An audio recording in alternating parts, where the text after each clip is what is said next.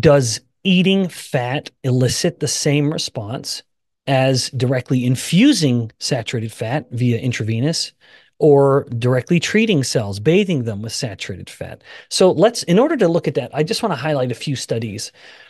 So, okay, the first study is one by Volk, V-O-L-K, Volk et al., and it was published in 2014 in a journal PLOS One.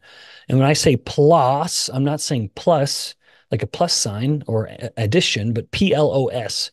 PLOS 1, 2014, Volk et al. This is probably the single best study that looks at the idea of saturated fat in the diet and then explores that effect in the plasma. So let me just, before getting into that study, let me just emphasize why I'm discussing this way. The idea, so I've shown you evidence that if a cell directly gets saturated fat, it is capable of causing insulin resistance, uniquely, more so than other fats are, via TLR4, as I explained at the beginning of the conversation.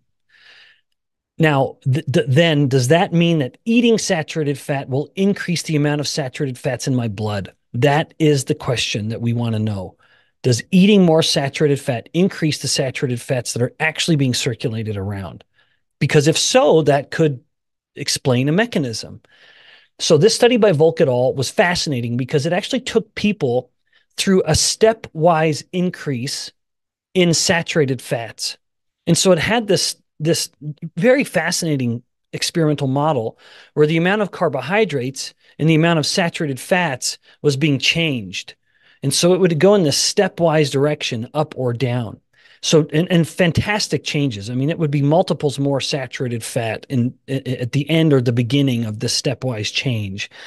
And you would think if dietary saturated fat directly connects to or directly leads to increased plasma saturated fat, well, then as they stepwise increase the saturated fat, you should see a stepwise increase. If they stepwise increase the dietary saturated fat, to be more precise, you should see a stepwise increase in plasma or blood circulating saturated fats. And you didn't. It was totally a flat line. Even though they were eating 2 or 3 times more saturated fat, which is substantial, it did not change their plasma saturated fat levels at all. They actually went down by about half with the onset of this ketogenic diet, and then it stayed down that low, even as saturated fat changed.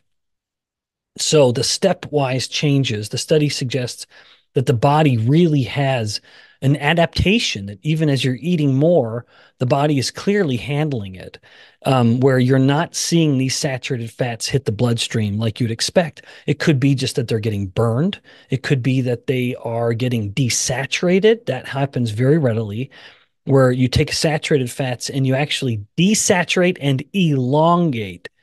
So it's possible for the saturated fats to turn into oleic acid, which is the main fat in olive oil, and then get stored in fat cells or something, which is fine. All long chain fats are capable of being stored, so that's not inherently a problem. Remember, because the main thing we're looking at here is the role or the degree to which dietary saturated fat can increase plasma saturated fat. Because if we can show that, then there's a mechanism to explain that saturated fats could cause insulin resistance. But I just highlighted the study, and I encourage you to look it up. Volk et al. In PLOS 1 plus 1 in 2014, where it looks at the stepwise change in dietary saturated fat, and it had no effect at changing plasma or blood saturated fat levels.